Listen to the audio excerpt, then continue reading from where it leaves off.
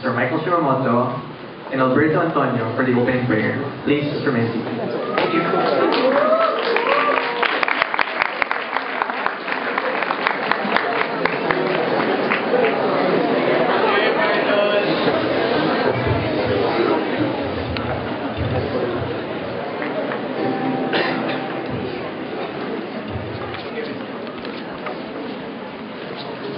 Let's always remember that we're in the holy presence of God, in the name of the Father, and of the Son, and of the Holy Spirit.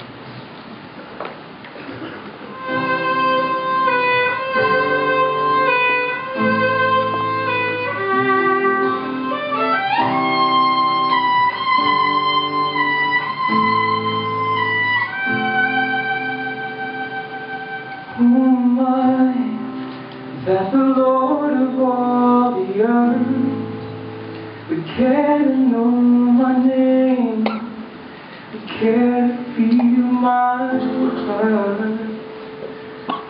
Oh my, that the bright and morning star would choose to light the way for my ever-wandering heart. Not because of who I am, but because of what you've done. Not because of what I've done, but because of who you are. I am the flower quickly fading, in the day and gone tomorrow. A wave tossed in the ocean, vapor in the wind, still you hear me when I'm calling.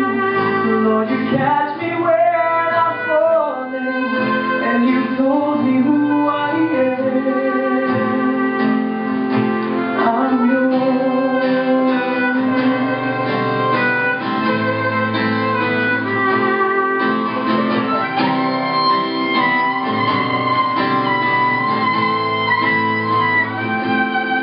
Oh my, that the eyes that see my sins would look on me with love and watch me rise again.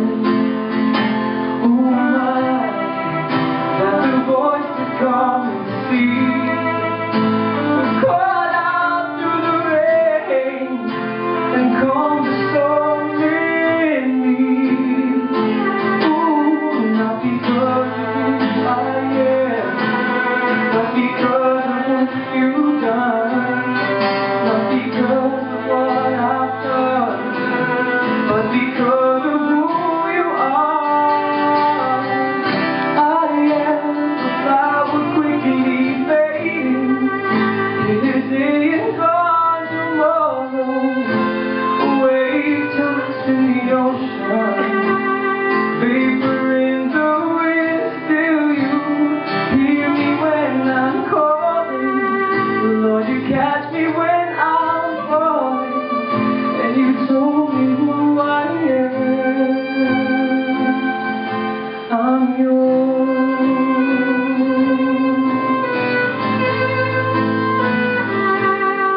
I'm yours.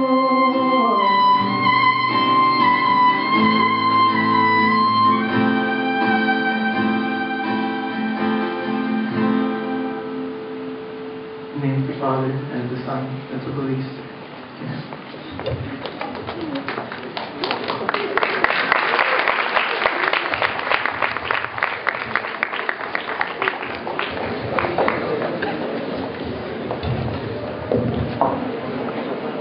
Thank you. Hi, good afternoon. Just to start off on a really light note, when I was searching for pictures for the prayer, I actually wanted to use this one, but promise to behave. Okay. I would formally like to welcome everyone to the last lecture, hosted by none other than my home organization, the Ateneo Psyche. So thank you so much. Before I introduce you to the great man that you all came for, let me introduce you to just one more.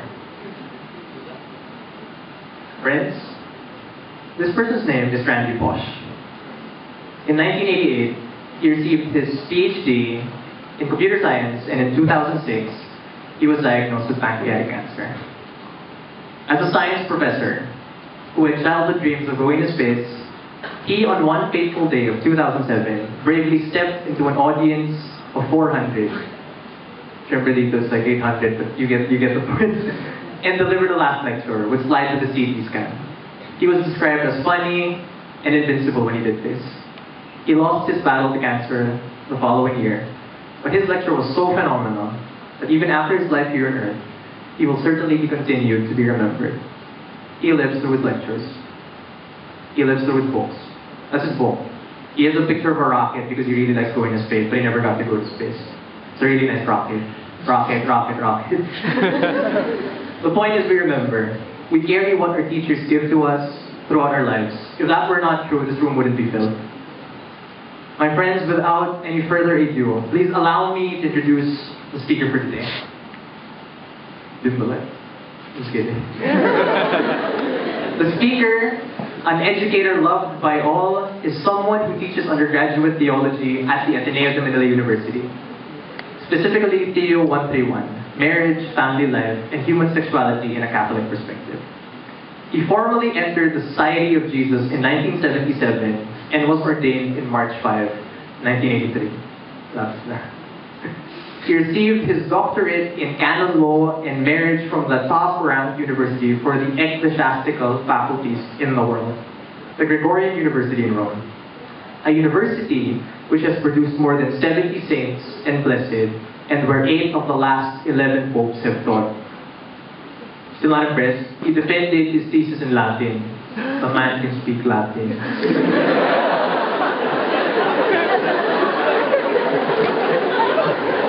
He is also an author, the author of 3 books, Sacrament of Initiation, Canon Law and Marriage, and the Marriage Contract.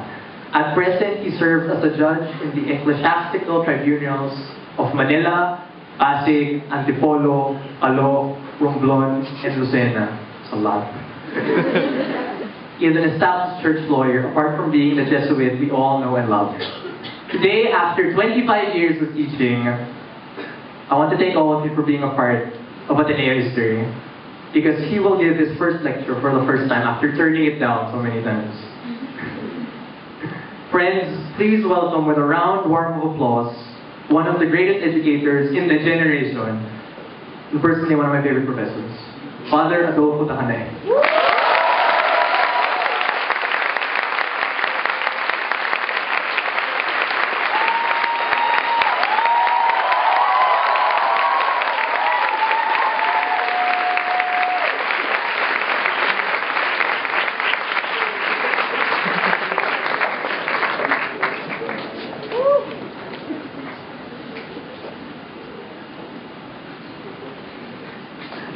It's embarrassing.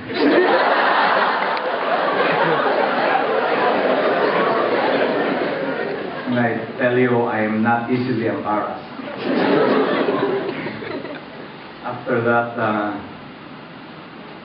glowing introduction, I can almost not recognize myself.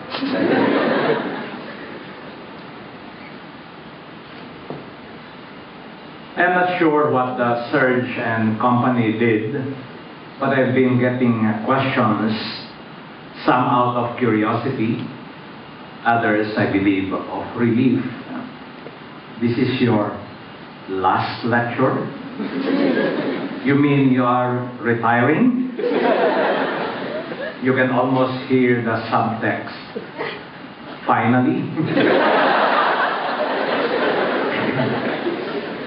I would like to put this in a little context.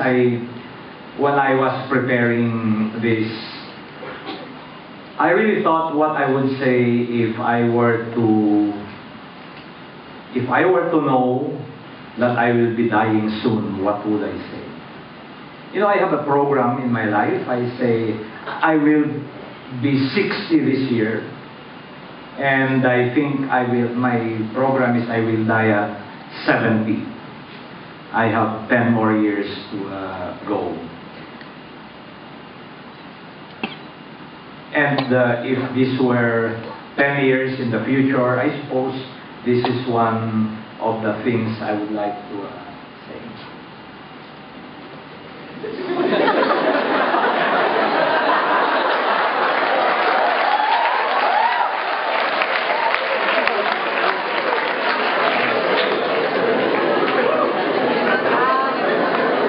So I will organize my comments under these three headings.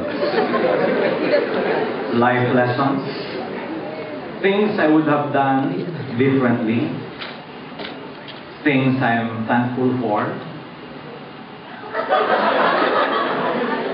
and like a well-rounded talk, some kind of a conclusion. First, life lessons and realizations.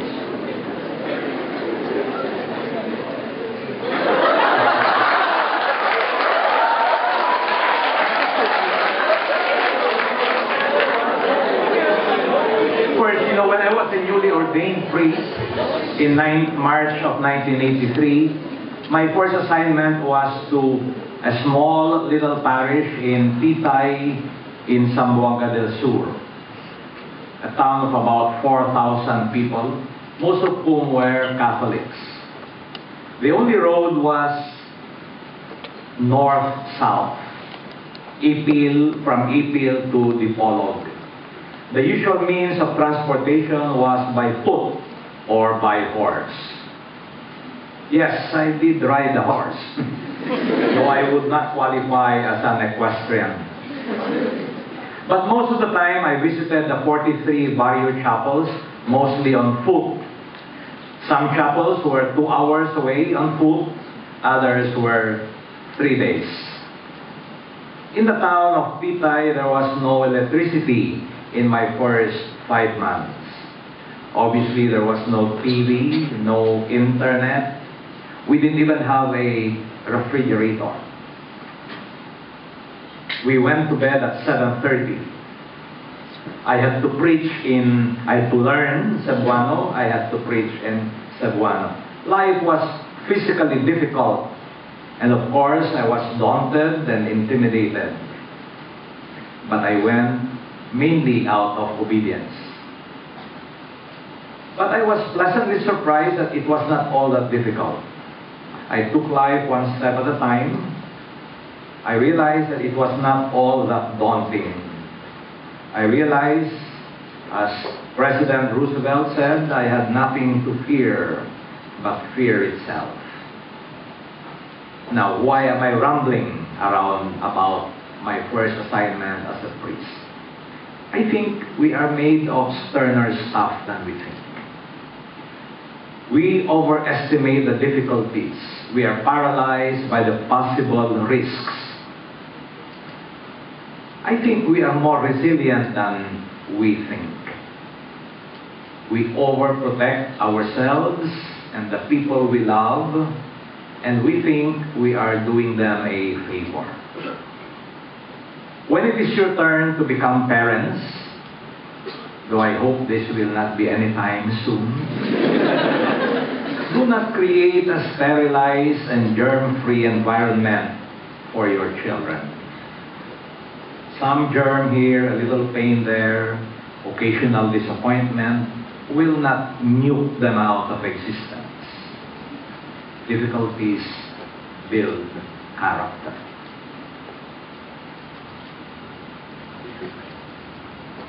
Second.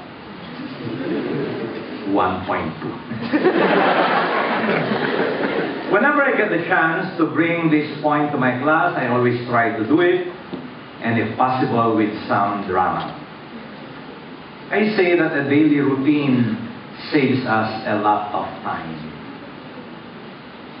We do not have to decide whether we should shave, shit, and shower. If there's a routine, it saves us a lot of effort and time. This is also an empirical validation of what, you can almost guess, O'Neill and Black say about virtues. There are good habits, good routines, stable dispositions to do the good. Now I'm about to plagiarize. Larry Bird, that famous Boston Celtics basketball player, could not miss a free throw even if it was called for by the script of a TV shoot. His explanation is that he had been practicing his free throws so strenuously that the habit is difficult to break. The point, again, that I want to make, it is never too early to start a good habit. To develop a firm, stable disposition towards the good, to orient oneself to God. The second point is, it makes the doing of the good so much easier. And letter C, just in case one has started off on the wrong footing, it is never too late to reverse and shift gears. 1.3.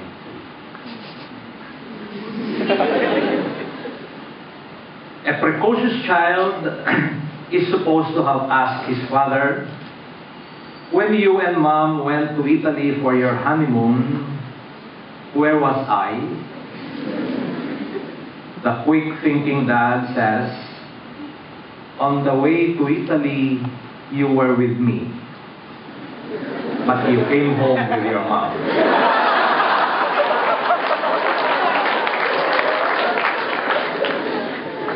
In 1981, when you were still with your dad, waiting for your cue, I started to teach what was then called Theology 21, Church and Sacraments.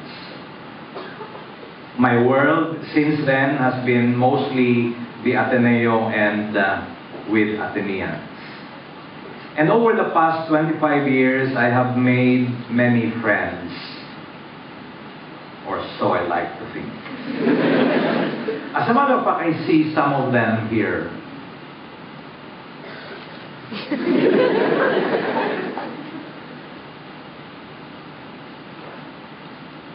I can see, as a matter of fact, I can see one from the 1992 batch. Perhaps there are some from other batches. But I am afraid I have also made a couple of hostile relationships. Maybe more than a couple. Some of these fractured relationships I've been able to repair. Others, unfortunately, remain broken. Perhaps even bitter up to the present. Part of the reason is that I have not been a very forgiving, and I seem to have a very retentive memory, especially of what I consider offensive and vexatious behavior. I look back and I realize that unforgiven offenses, fractured relationships, violated trusts, that winners, especially personal hurts, are such a burden on the heart. I would say now, with the benefit of hindsight, I say to myself, say to you, forgive, reconcile, restore, let go. It makes life so much easier. It makes life so much lighter. It makes life much more delightful. My message is, if you can forgive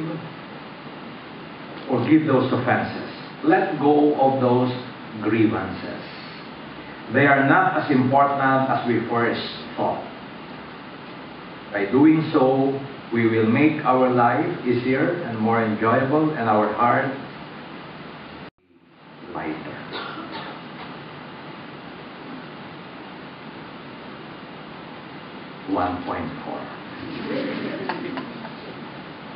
I am not a very pious person, and I am sure many of you would be eager to validate that. Nevertheless, I would like to assert that I think I'm still a religious person. And by that, I mean, and honestly I mean this, God and His church and His teachings are important to me, and they are normative guidelines in my life. Even if Mr. Gaia of the Varsitarian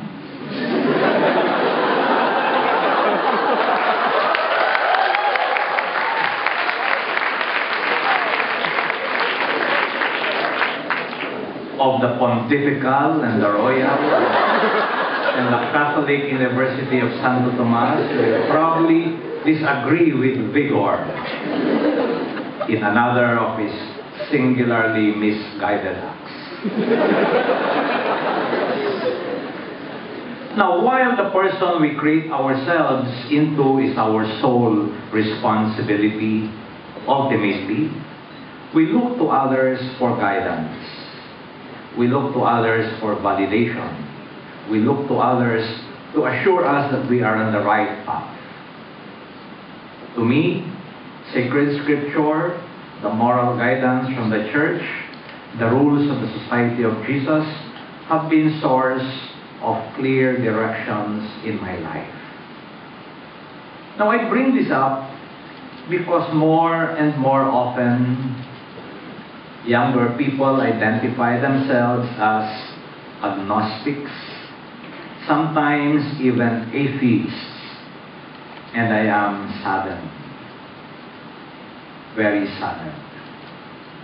The image I conjure in my mind is that of a person who detaches himself from his moorings, the moorings of his family, and sets himself adrift, left to his own devices, to navigate the complicated and treacherous waters of life.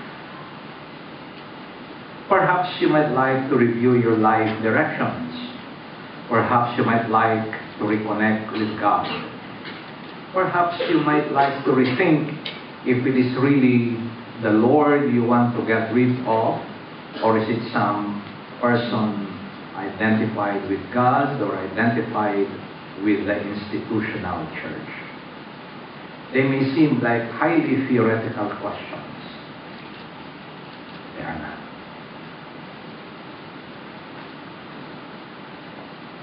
The second of three parts.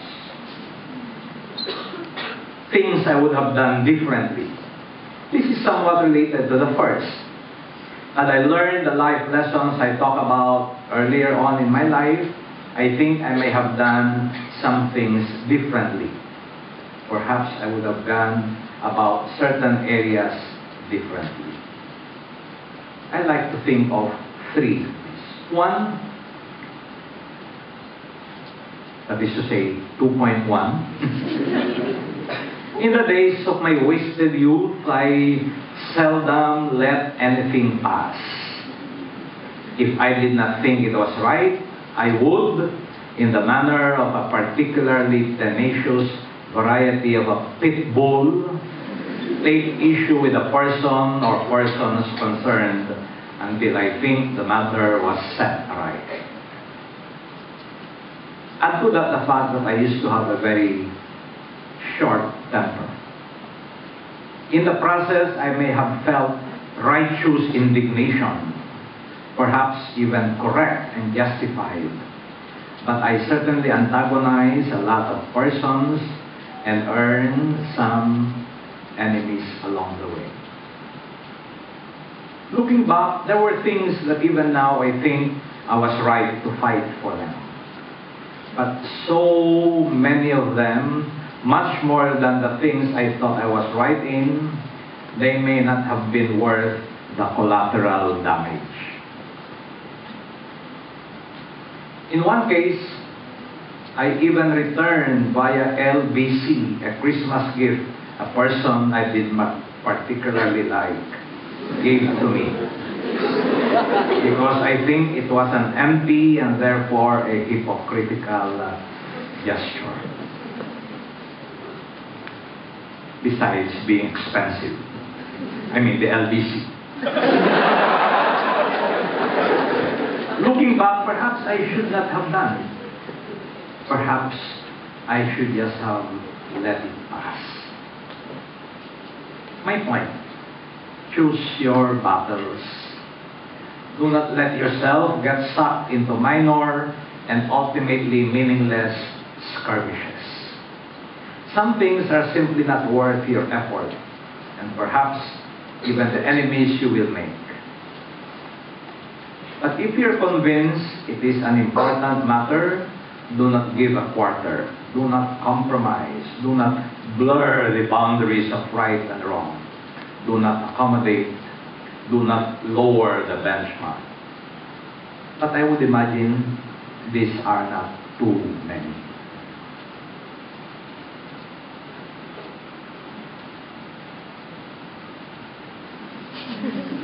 You may find 2.2, you may find this is a strange thing for me to say, but you know, I should have studied harder when I was in first and second year college. I studied hard, but not hard enough. I think I could have done much better. I should have read more. I should have forced myself to do more. And I would have learned much more earlier. And I could have learned much more, much earlier than I was capable of doing more. But when I was first year, second year here, 1970, my attitude then was, I was a provinciano, admittedly from the great metropolis of Bacnoan, and that I was doing well enough. Certainly for one from Bacnoan. I almost set limits to what I could do. I must have thought to myself that I could not be better than my classmates from the Ateneo High School or from Lourdes High School, where Mr. Calasans comes from. He was, after all, our class valedictorian. I almost canonized mediocrity. Hanggang dito lang ako. So I suppose I would say, do not set limits to what you can do. Do not fear pressure. Pressure and difficult situations are such a revelatory situations for you. Almost like sacraments in Thesis 7. When under pressure, you realize you are capable of so much more.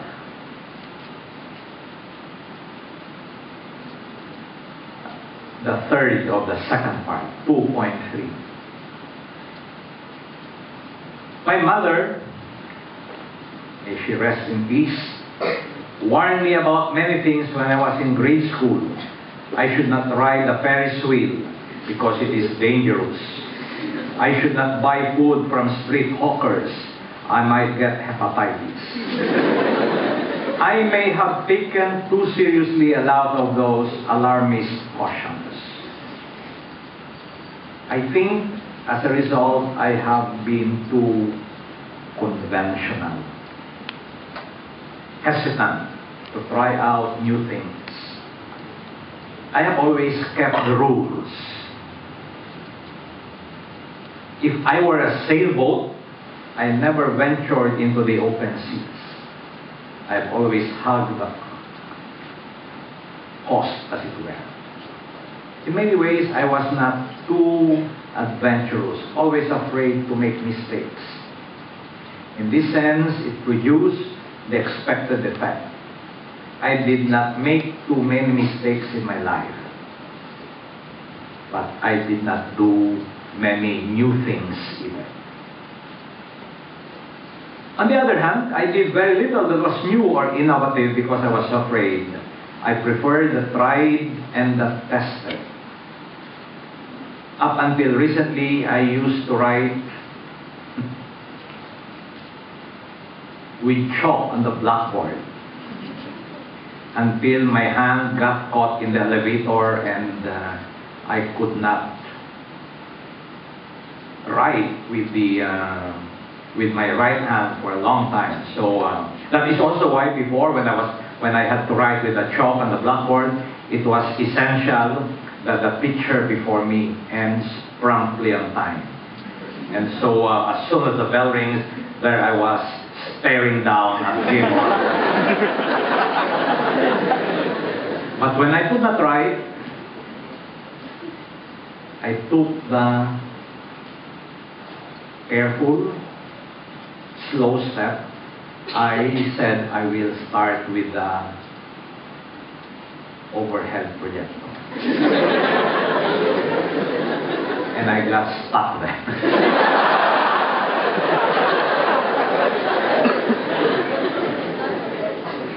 I preferred, as I said, the tried and the tested. I was a consolidator rather than a creative innovator. If I were to live my life all over again, I think I would like to be more daring, more adventurous. I should not be terrified by the possibility of making mistakes. You are young, you can afford to make mistakes. Hopefully, not major mistakes, or I think the adjective in vogue now, not epic mistakes.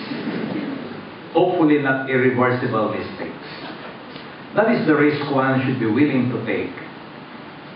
And with the benefit of hindsight, I say, I think it is worth the risk.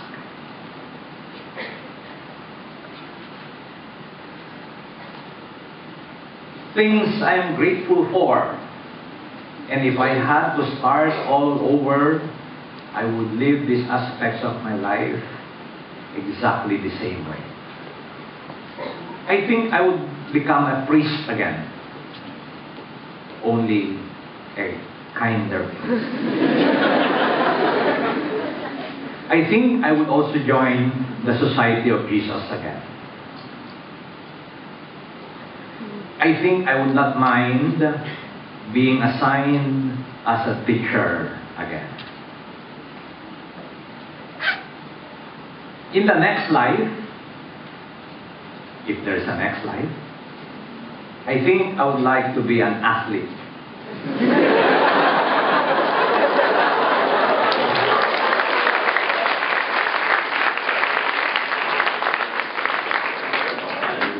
However, I will not kick the ball like Terence Romeo.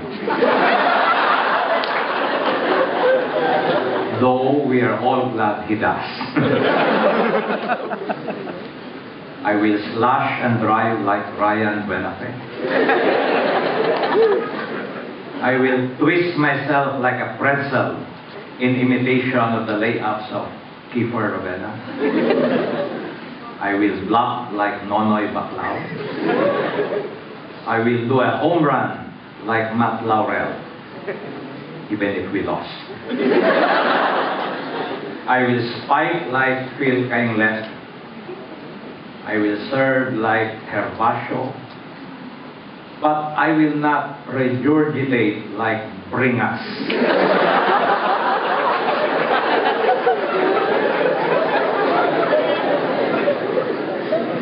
Obviously, I cannot compete with Kevin Ferrer. He's like his tongue is so long. It almost comes to the floor. And if I will have to play for the UAP, I will not submit a falsified birth certificate like Dunsil and possibly Karim Abdul.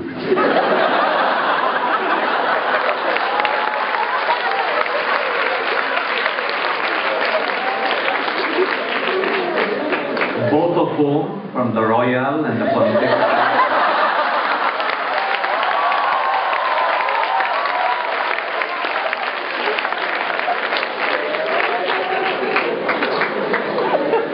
Without in any way intending to sound smug or complacent or self-satisfied, I have to admit I have much to be grateful to God for. And I also have a few regrets. But I do not regret being born in the great metropolitan center of Bacnotan. I do not regret having become a priest. I am happy that I joined the Society of Jesus. And as I said, if I had to do it all over again, I will be a teacher. I have no regrets teaching 131. And I am glad I accepted Sergio's invitation to be with you this afternoon.